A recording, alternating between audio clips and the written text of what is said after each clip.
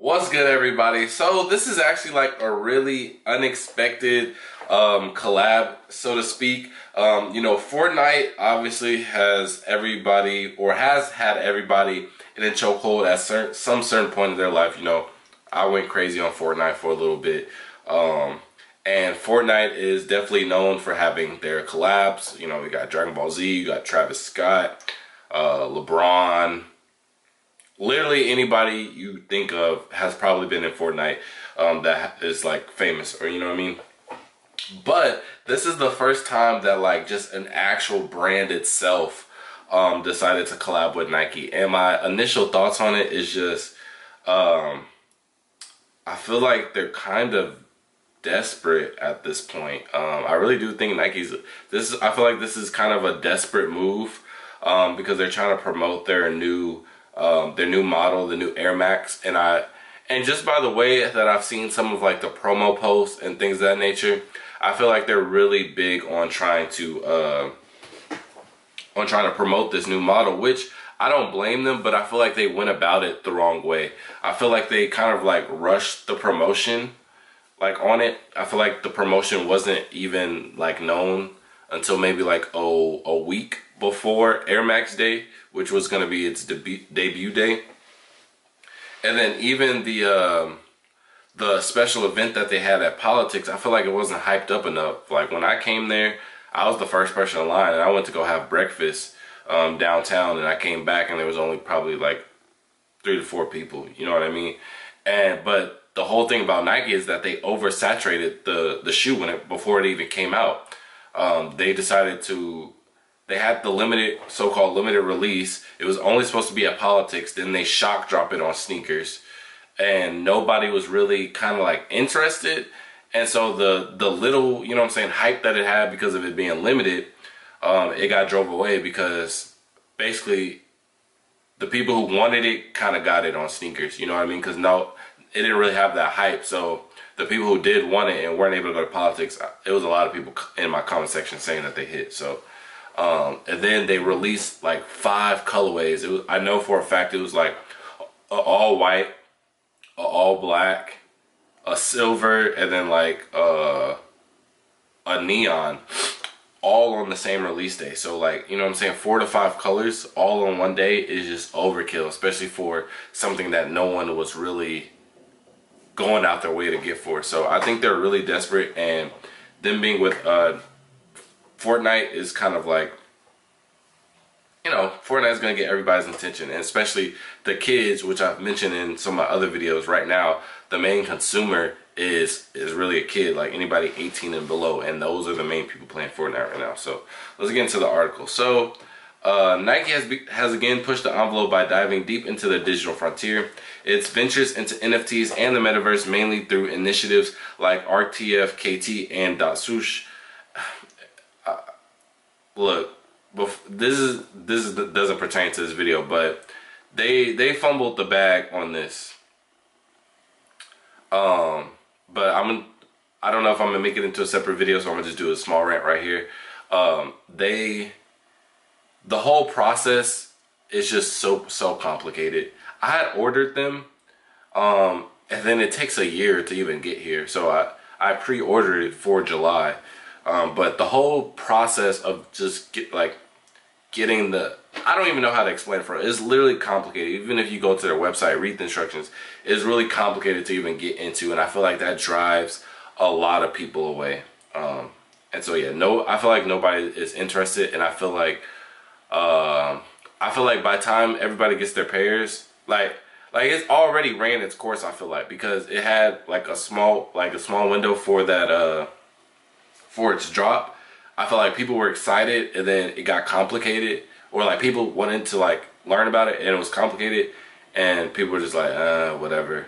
And then obviously NFTs and stuff, that's not even a thing anymore, so they kind of just fumbled the whole thing. But anyways. But I still ordered the shoes, so I'll have an unboxing for y'all whenever they come in. This marriage of the physical and digital worlds have been further cemented through its collaborations with Fortnite, the massively popular online game known for its vibrant, ever-evolving universe. Last year, this partnership gave birth to Aerophoria, a virtual experience within Fortnite that brought together gaming, fashion, and technology. I'm so behind on Fortnite. Last time I played it was when they brought back the OG season, and then once they kicked that out, I deleted it. Back to 2K. Fast forward to this year, and the collaboration has leveled up with the launch of Airforia 2.0, coinciding with the celebration of Air Max Day and the introduction of the Air Max DN. The original Airforia was a landmark event integrating Nike's iconic designs with Fortnite's digital ecosystem. It offered players a range of in-game skins, emotes, accessories, and a custom map to promote the Air Max 1 86 Big Bubbles return. See, the issue with this is like, because one, I didn't know about that they already had something in Fortnite. But the thing with this is that they're trying to promote OG models. No, like nobody under, I feel like nobody under like 20. Oh wait, anybody, yeah, anybody below like 21 and below, I feel like, and you could really stretch that to like 25. Anybody like 25 and below, I feel like they don't really care about Air Maxes. But just pertaining to Fortnite, which is going to be 18 and below, 100% nobody's going to care about a OG Air Max. You know what I mean? Especially when it's like no collab, no hype behind it. So that's just a dumb move, bro. Like, before this, Jordan Brand, because you put some limited shoe on there, you put like some collab or just some real creative shoe on there, bro, you would hurt the Fortnite servers. But this, I didn't even know about this. This year's Air Max Day unveiled the Air Max DN, a sneaker that encapsulates Nike's relentless pursuit of innovation. Airforia 2.0 has been introduced in Fortnite to celebrate this launch, enhancing the virtual experience with new elements reflecting the latest sneaker technology advancement. The event features new skins such as Eclipse and Airforian, with the latter directly representing the Air Max DN. The skin showcases the sneaker's distinctive haptic secondary layer across the body, which players' avatars donning the Air Max DN on their feet. Variants include experiences by the Air Max Plus Drift and the Air Max 1, offering a range of styles for the players to choose from. Like, Air Max Pluses is literally like adult shoes. Like, I feel like only like AAU coaches, dads wear these. Like, and I was gonna say like gym guys, but now that has shifted to New Balances. I feel like when I go to the gym, all I see is New Balances from guys and girls. And the Air Max 1. Again, the Air Max 1 is like an OG shoe. Like, only people who are cultured in sneakers and people that are like old, not old, but adult and up really care about that. In addition to, like, when was the last time you've seen a kid wear Air Maxes? Like, let's be real. It's they into the dunks, designer, everything that trends on TikTok, Yeezys, all types, but not no Air Maxes, bro. In addition to the cosmetic upgrades, Airforia 2.0 enriches the gameplay experience by tasking players with a unique challenge, bringing together 4 Air Max chambers to recreate the DN's innovative cushioning system. Players eager to dive in this blended world of cutting-edge fashion and digital adventure can access the Fortnite world of Airforia 2.0 using the island code.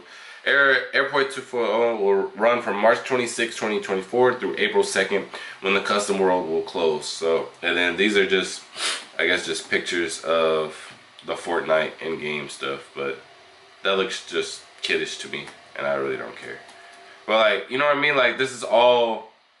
That's the main point that I'm making. Y'all have two different dynamics. Like, this is a kid's game and it looks super kiddish, but you're trying to advertise something for the adults. Like your main target audience that's gonna buy the Air Max is not on Fortnite. So I don't know. I think they're just desperate right now. So let me know what you think about this move. Do you think they're desperate? Like, is this even like worth it? Like, what do you think that they're here to gain for? So, or let me know if you're playing Fortnite and if you even looked at this. So, Yeah, let me know in the comment section below. And with that being said, I'll see y'all in the next video. Peace.